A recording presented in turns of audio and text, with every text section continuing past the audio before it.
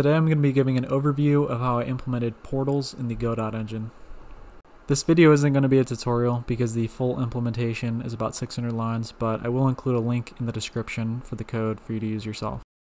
At its core, most of the code for the portals is actually pretty simple to implement. Each portal renders the view of a camera that is placed at the opposite portal.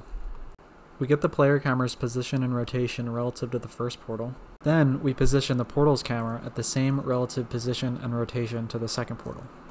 Similarly, when a player walks through a portal, we take their position and rotation relative to the first portal and make it relative to the second portal to get the correct location to teleport them to on the other side. If you're interested in hearing a bit more of an in-depth explanation of the intuition and math behind portals, I would highly recommend Sebastian Logg's Coding Adventure Portals video. So here's the final setup in Godot. Each portal has a camera 3D, which is rendered to a sub-viewport by adding it as a child. Then I'm using a CSG box 3D for the actual visual portal mesh, and the material is assigned a viewport texture. We set it to the camera viewport, and now we can pass it into the shader. It's an extremely simple 9 lines of code shader. We set it to unshaded to ignore all lighting, so we can directly draw whichever colors the camera is seeing onto the portal with no post-processing. Then we have our sampler 2D texture albedo, which is a uniform exposed for us to pass the viewport texture to. Then we do the rest in the fragment shader, which is called once for every pixel that the mesh is covering. We're not interested in any texture coordinates, so we just grab the screen UV, which is the XY position of the window or monitor itself rather than the polygon. Now that we know the position on the screen we're drawing to, we can use that to get the appropriate pixel in the camera viewport. We grab the correct pixel with the texture function and then set the albedo to that RGB color. Combined with this bit of code, the visual effect of one portal acting as a window to the other portal is complete.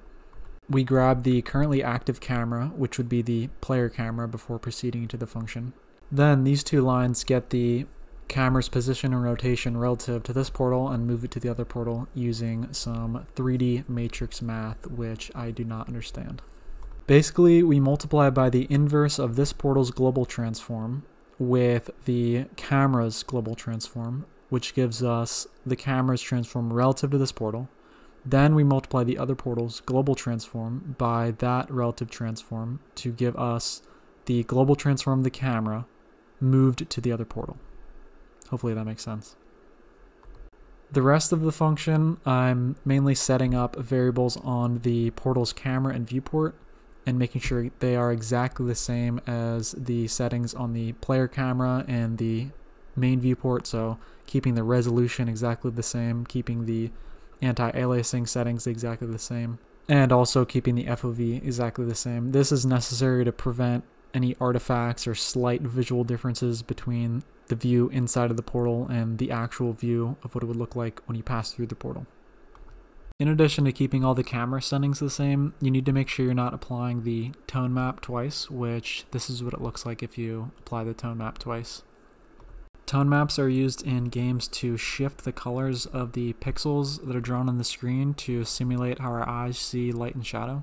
The tone map is applied once to the camera viewport, and then it's also applied again when we draw the main viewport for the entire game.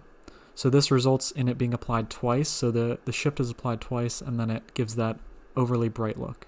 The tone map is set on the environment of the camera, so my solution was to duplicate the environment on the player camera, and then just set the tone map mode to linear, which means don't apply the tone map.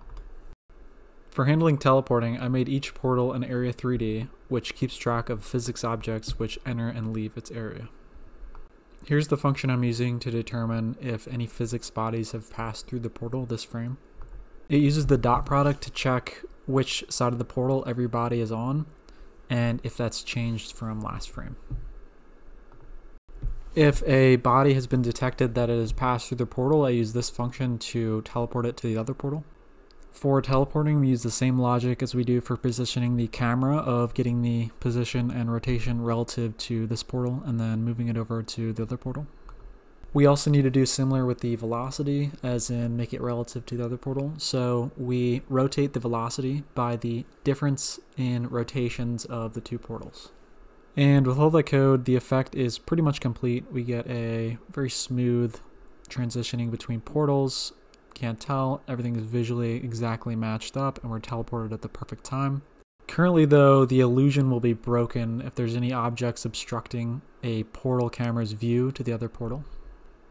Currently, because of how Godot works, this problem is not solvable in the default build of the engine. Luckily, there are some pull requests currently open by the community to add this function to Godot. This pull request allows us to override the projection matrix of the camera, which we'll need to fix the portals. You can download and compile the branch mentioned in the pull request, which is based on Godot 4.2. Compiling Godot is actually way easier than anything else I've ever compiled. It just requires one line in the terminal to get the entire engine to compile. If you're on Windows, it should only take about 2 lines because you can use Scoop, which is a package manager that allows you to download Godot's dependencies. I was also able to copy this function from the creator of the pull request repository, demonstrating how it works. This function uses a technique from a research paper which shows how to modify a camera's near clip plane by modifying its projection matrix. We can utilize the camera 3D set override projection function, which that pull request introduces.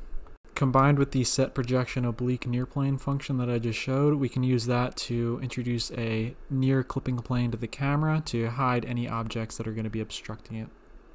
Now, calling that function before we render every frame and updating the camera's near clip plane, the box no longer obstructs our vision through the portal.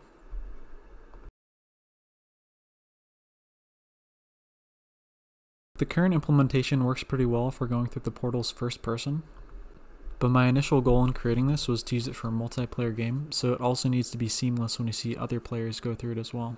Because the player is still on the other side of the portal, you'll see it clipping through and showing the inside of the mesh. We can solve this by creating a duplicate of the player's mesh and rendering it at the other side of the portal. Whenever a new physics body enters a portal's area, I create a mesh duplicator object.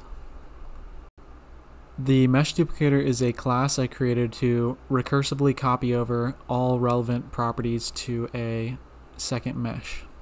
A copy is created and then the transform and visible properties are synchronized for all children in the tree recursively on the duplicate object. Then I also check if there's a skeleton existing in the original object, as is common for character body 3Ds. To get the duplicate meshes to move in sync, we set the skeleton property on each of the duplicate meshes to the original mesh's skeletons. We do the same with external skeleton for the bone attachment 3Ds. And with that, the illusion is complete. Our duplicate mesh makes other players passing through the portals appear seamless as well.